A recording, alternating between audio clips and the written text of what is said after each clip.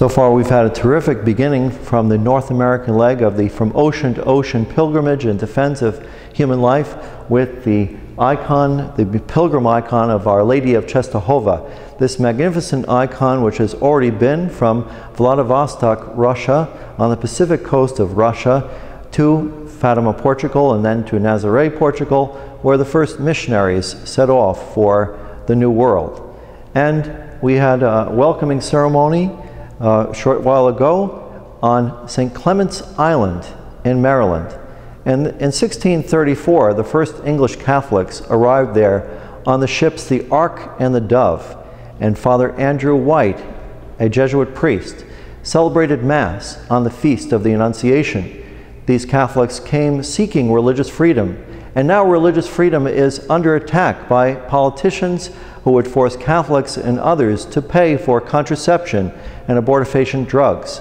After this magnificent welcome and beautiful hospitality from the people of St. Mary's County, we took the icon to Holy Rosary Church in Baltimore, where we started in the Inner Harbor and had a procession through the streets with about 400 people.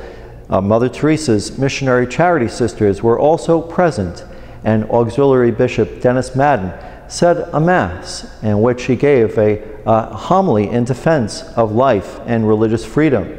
And the Inner Harbor of Baltimore, of course, is where, during the War of 1812, Francis Scott Key was inspired to write the Star-Spangled Banner, our nation's anthem, during a time of crisis in our nation.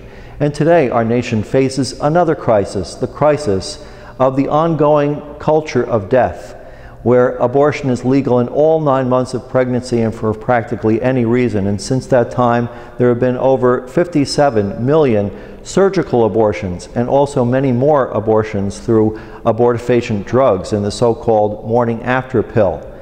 After that, on the feast day of Our Lady of Czestochowa itself, on August 26th, we took the icon to Germantown, Maryland, where we had a Mass early in the morning at Mother Seton Parish, and then a procession to a place where they do late-term abortions.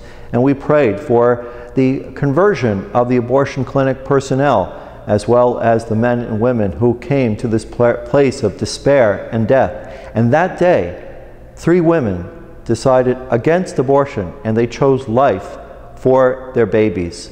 There was also an open and honest conversation with one of the people who worked in this place of death, who herself revealed that she had had an abortion and that she was forced into it by her mother. Before this, she would only scream obscenities at the pro-lifers who came to pray and to offer help to the women who were there. But this day she had an opportunity for conversion. The Blessed Mother opened her heart, and we continue to pray for her as well as others affected by the tragedy of abortion. And then we took the icon back to St. Mary's County, where we had a wonderful welcome at Immaculate Heart of Mary Church in Lexington Park. And this parish reflected the diversity of America. There were people there of Filipino descent, of Hispanic descent, Italians, Germans, Irish, Polish, even a person who was descended from Piscataway Native Americans. And everyone loved Our Lady of Czestochowa, Our Lady of Fatima, Our Lady of Czestochowa, Our Lady of Lourdes, Our Lady of Guadalupe. She's the same lady, and she loves us, and she only points the way to her Son.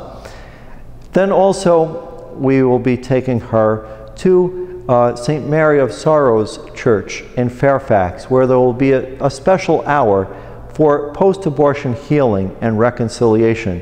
We will pray for all those who have been affected by the violence of abortion, and we will pray that they come to know God's mercy and love for them.